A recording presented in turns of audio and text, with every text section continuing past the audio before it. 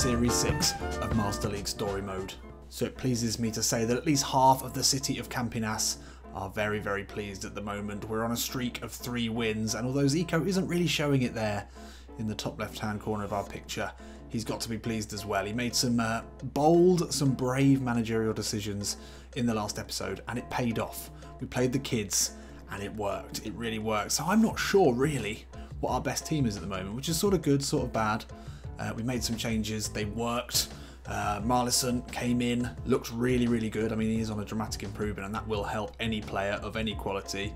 But who starts over him and Big Rog? You can't play them both. I think we can pretty safely say that. That's simply not going to work in this formation. And in this episode, we start with a potentially difficult game as we invite 3rd place America Mini Aero.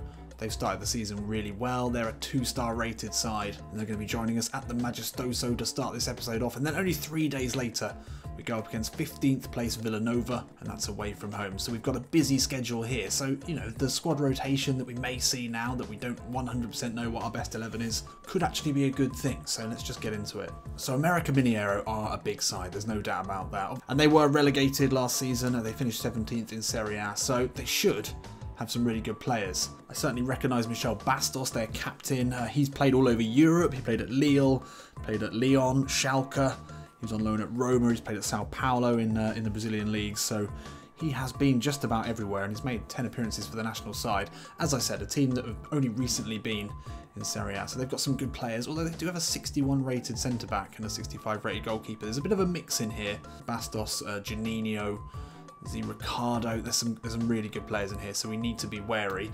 Let's take a look at our side. How are we lining up today? Well, I think after the last performance, we probably should start Marlyson again. To leave Broj on the bench. I mean, we're thinking of the future here. Is Marlyson the future? I don't know. He's 66 rated now. I don't know how his development is actually going with this dramatic improvement. Could maybe check that actually before we get into this. So we've actually not been playing him a huge amount. Expected progress is there. Actual progress is slightly ahead of that. Effective training and team roles. So yeah, I mean, he was below expected progress for a while. It's not been developing as maybe we would have liked. Do we start him? It's a difficult decision. I think we've just got to work on the assumption at the moment that him on a blue arrow is probably more effective than Broj. So we're going with that. The other question is, do we start Oliveira? Scored a great goal to finish off our last win. I think with Real on a downward arrow, we are going to bring Oliveira back in. Eduardo will start today instead of Real. That's a fairly easy choice. Other decisions to be made are between Abner, who looked really good when we've played him. Should he start ahead of Diego Renan, who's significantly higher rated than him? Let's just compare the two. So everything in terms of dribbling, ball control, Diego Renan's the better player. They're actually fairly similar at crossing. Abner's got goal scoring in him though, which is interesting. He's got much higher kicking power. He's quite a lot quicker as well. And he's stronger. But defensively, yeah, he's not quite up to it. I mean, Diego Renan is probably the one that we should be starting. And on a green arrow today, I think we'll leave him in. Everyone else on greens at the back, we leave them as it is. I think the 2 central midfielders are maybe the areas that we need to improve in the window. If we can bring in one good loan or free transfer, that's probably where we should do it. Takuma Rosano's been quietly doing nothing. I mean, can you quietly do nothing? Maybe loudly doing nothing. Everyone's sort of aware that he's not performing as we'd like, but I think he keeps his spot in the side just purely because there's no one else who can really play out there properly. Right, I think that will probably cover it. Definitely want to make sure we're marking their wide players, and that should do it. Right, let's go.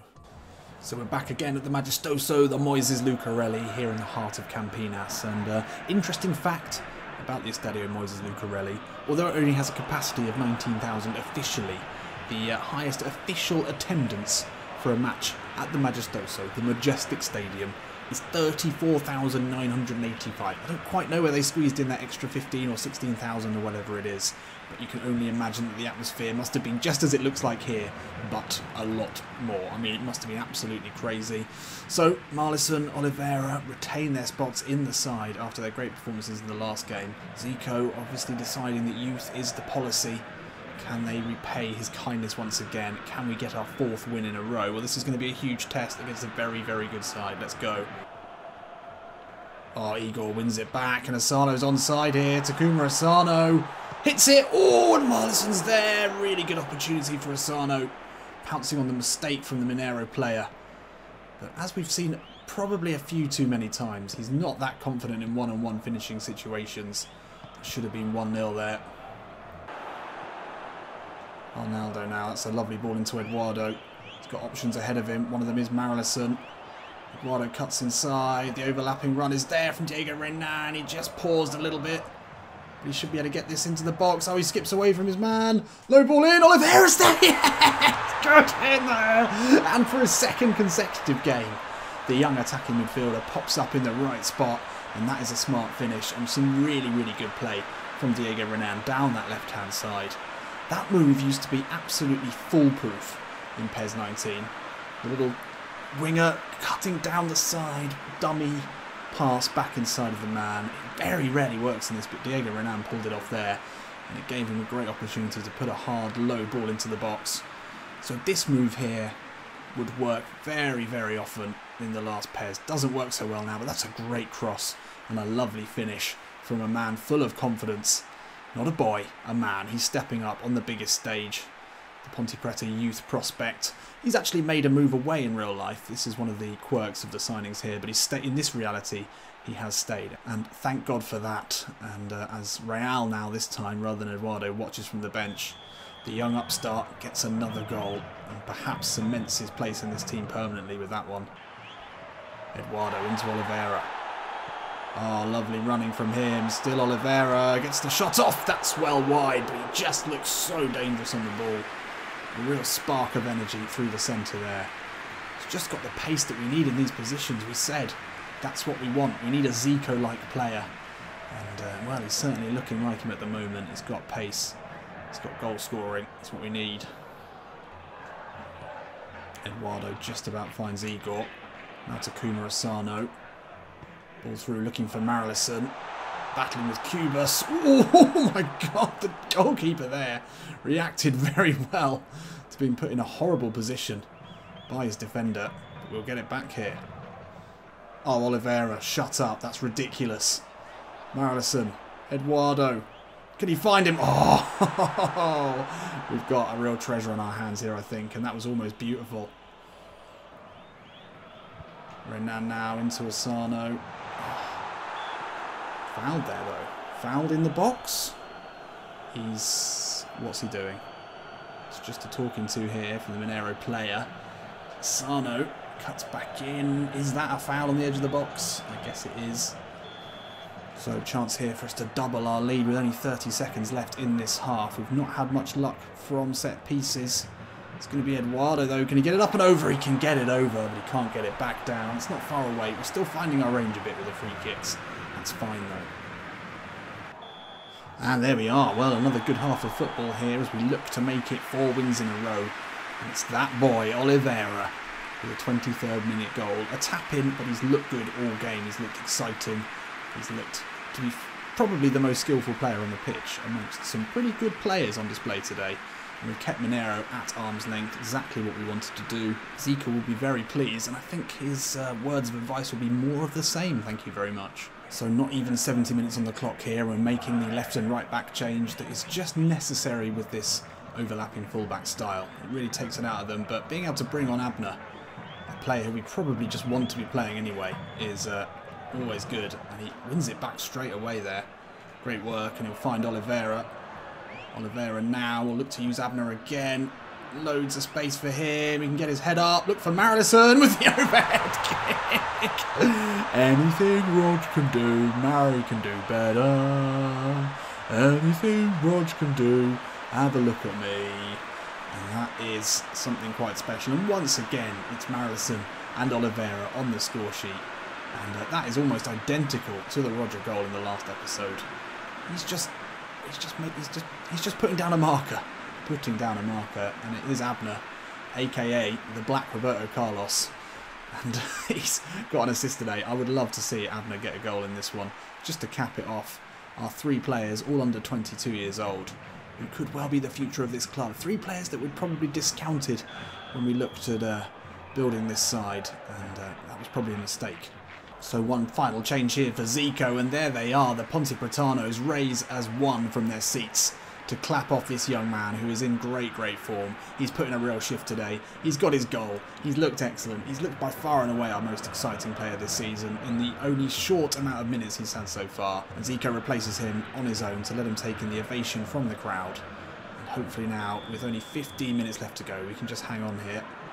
Bit of danger here, but Vargas, the substitute, wins it back really well. Into Luis Carlos. Now Igor with space to run into. He's got a couple of options here. One of them is Vargas, and that's a very clever ball. Vargas!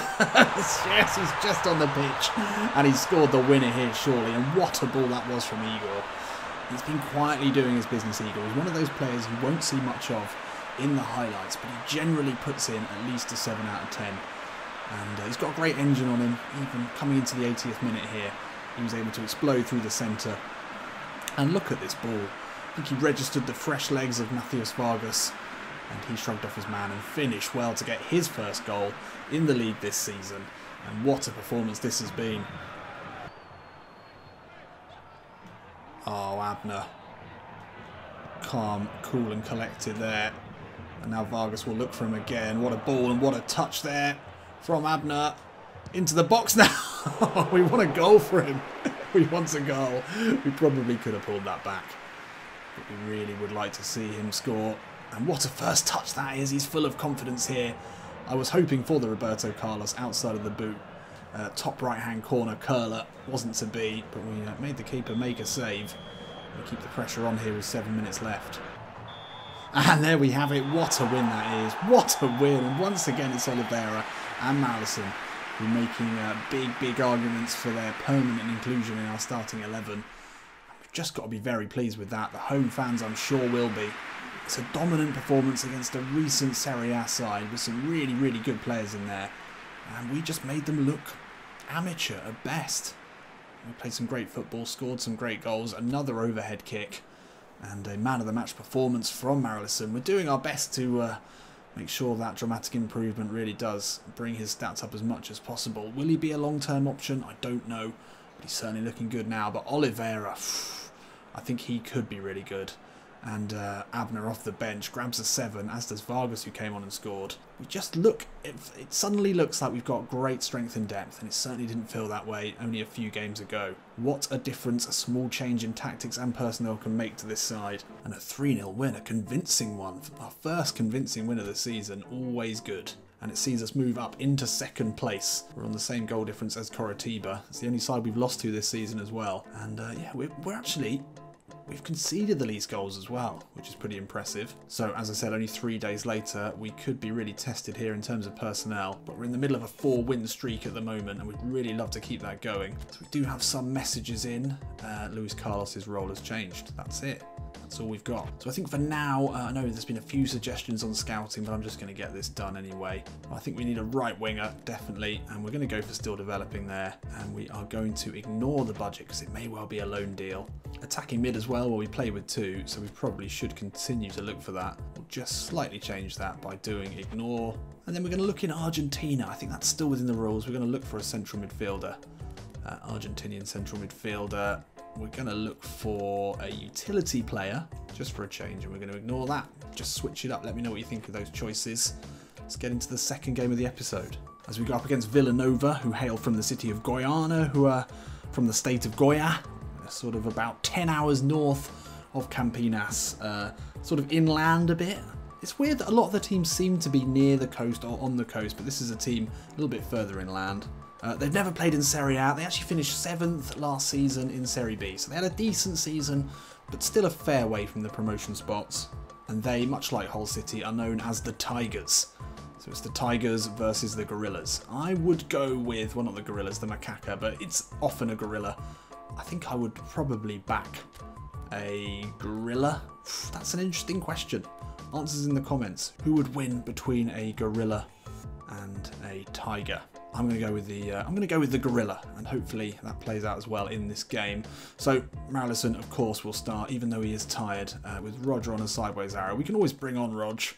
God, how the mighty have fallen. We expected him to play every game, but we're just enjoying Marlyson. Let's take a look I mean, he's got pace. That's certainly something that he does have over Broj.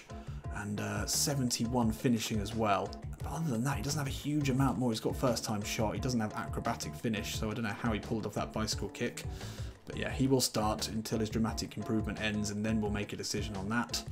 Thiago Real can come back in. Unfortunately, Oliveira tired and on a downward arrow. That might be a stretch too far to start him. Vargas played quite well when he came on.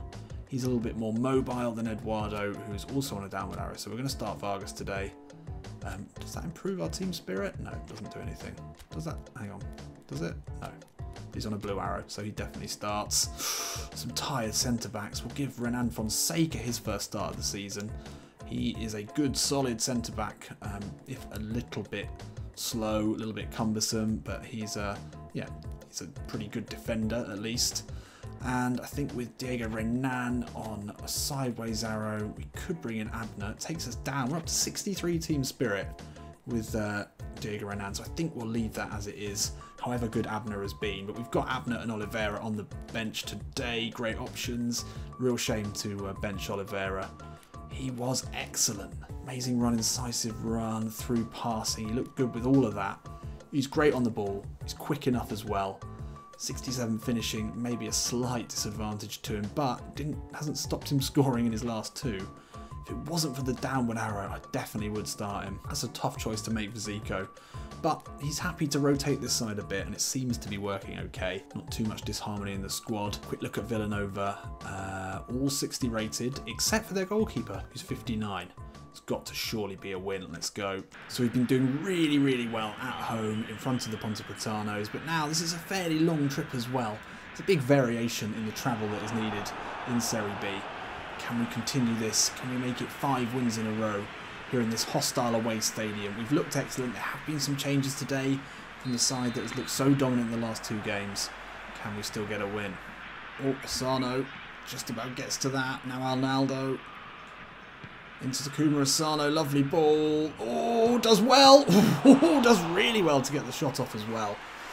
He has failed to impress. I'm not really sure how the fans would be feeling about him right now. We expected him to be the bright spark. And he has looked good in patches, and that's not a bad effort as well. Under a great deal of pressure from the defender. Just want to see a few more goals from you, Takuma. That's all we want. Real with the corner here, into a dangerous area. Marlyson will jump from it. The looping header, fairly easy for the keeper in the end. He got a lovely ball into Asano. Oh, he's fouled there, surely on the turn. He is. Vargas now into Marlyson. Lovely turn from him. Oh, the goals just keep coming. And that is very smart play there from Ponte Preta. And Zico is looking very positive now. Suddenly all his work on the training ground, suddenly that early season form that we just wish would come back is starting to rear its head. And that man now, is that 3-3 for Marlyson? I think it is. And it's quick thinking here. Good turn from Asano, away from his man, he's fouled. Vargas saw the option of the quick free kick. Lovely first touch, out of his feet. Shot from outside of the box, beats the keeper, maybe a little softly. But maybe he was caught off guard as well, as the Villanova defender was as well. Great turn, holds off his man. He's just in great form at the moment. Luis Carlos, early ball into Marlyson. Out to Arnaldo, first time, can't find Asano. Cuts back though, now Real. Vargas, into Marlyson, great turn, hits him with the... Oh my word! Back to goal, front to goal, upside down, in the air, it does not matter. Big Marlyson is just putting him away for fun here. And that is incredible. Incredible finishing.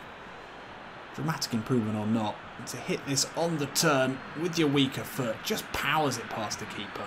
Lovely finish, emphatic finishing there from a man who must be sneaking up on the Serie B top goal scoring rankings now.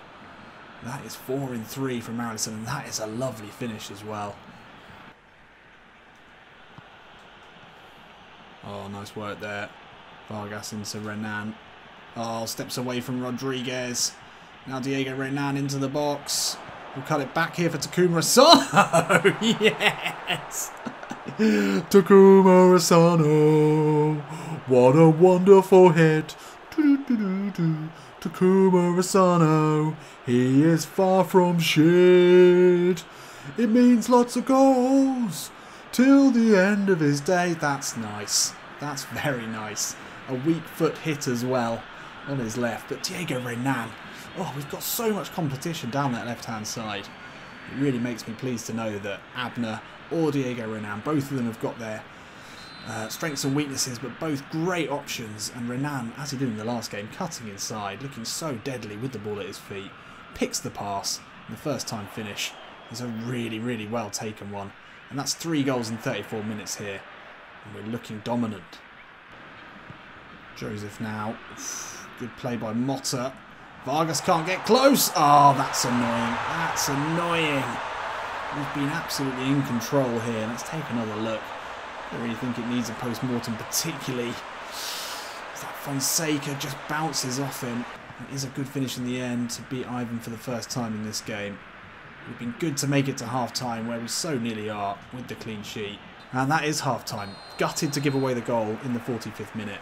But can't be unhappy with the performance of our 2 furthest forward attacking players today. Marlyson continues his great goal scoring form, and Asano with a very well taken one after great work from our left back, Diego Renan, who is really, really top quality. And yeah, let's keep it tight, let's get the win here, let's make it 5 wins on the bounce, let's go top of the table.